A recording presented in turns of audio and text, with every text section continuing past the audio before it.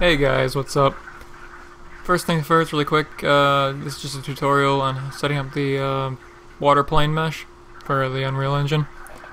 And I apologize in advance about the sound going on in the background. When the power went out the other day, it caused an issue with the filter that I have in a turtle tank in my room.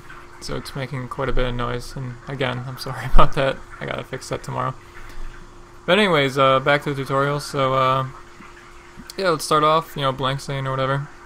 Oh, before you do anything, before I forget, make sure your unit's set up. You set the centimeters, that way it matches up with Unreal units. And, yeah, anyways, let's, drag out a little guy here. And then, for this one, I'm gonna do 40 by 96, and that's in the length and width. You can do whatever size you need it set to. You don't have to do it this big. It's just what I wanted to try. But yeah.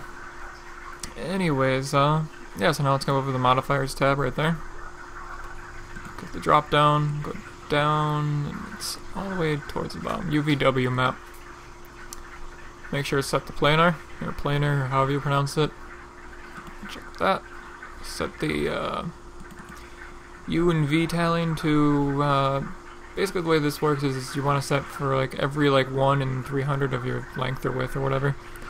You set to, so like if it was, for example, let me show you. 40 by 96 divided by 300. There's your one. There's the number you want to do. You can round it up or down, doesn't really matter. I think I did it to 13 before and it was fine. I'll try 14 this time and see if it's alright. It should be alright, it's not that big of a difference. But yeah, anyways though, yeah, now I'll go back up here again. Another UVW map. Except this one, you leave it all the same as before. But we're not going to adjust this at all, we're just going to change the channel to 2. That's for your light mapping. But yeah, anyways, one more thing to do before I forget. Go down here, scroll, I think it's in the middle somewhere.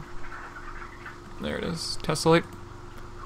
And the thing here is, zoom out. You want to make sure you have enough iterations on this thing, because if you don't, it'll either look really jagged and you'll get like some really ugly tessellation, or it'll just barely tessellate at all and you'll just get really subtle effects nowhere near what you want.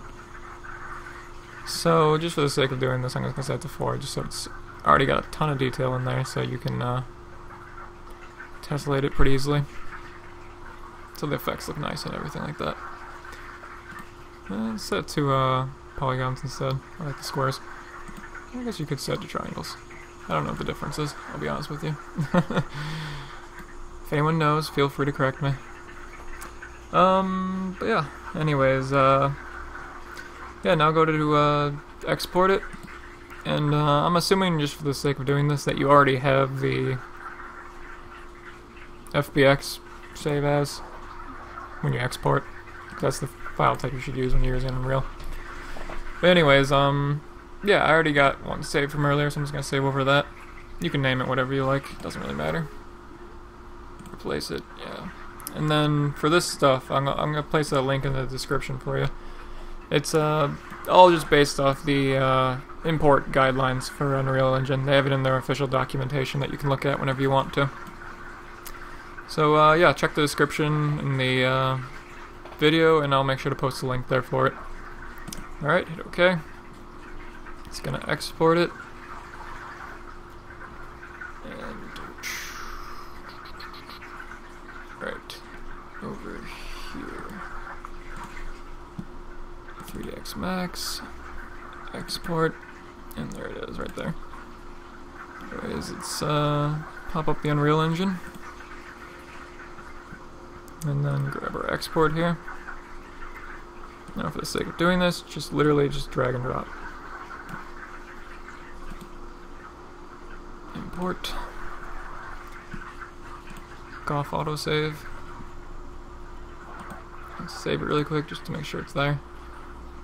Double click it, and then just really quick check and make sure the light map coordinate is set to 1.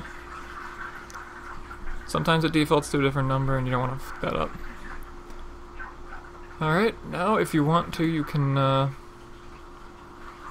drag out your mesh.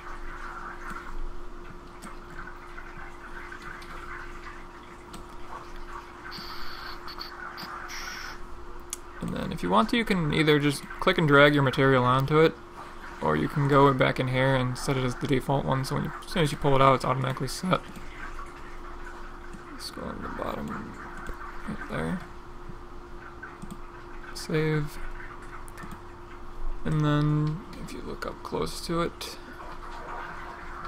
you can see you still got some nice amount of detail there. And just so you can get the better lighting so this doesn't look like ass. So let me build the lighting really quick.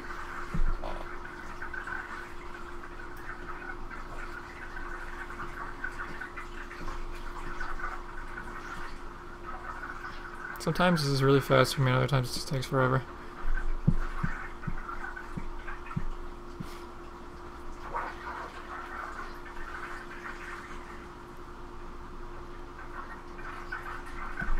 Alright, shut up.